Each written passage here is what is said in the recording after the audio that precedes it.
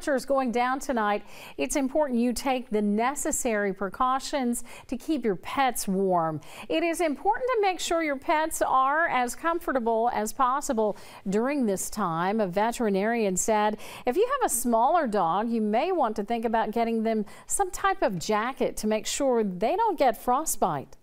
That will protect them not only from the cold but also from the wet.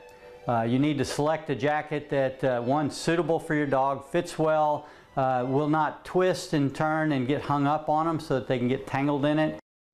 He said bigger dogs like huskies love this weather and don't have a problem. He also stressed if you have farm animals, make sure your barn does not have any holes that could let the cold air in.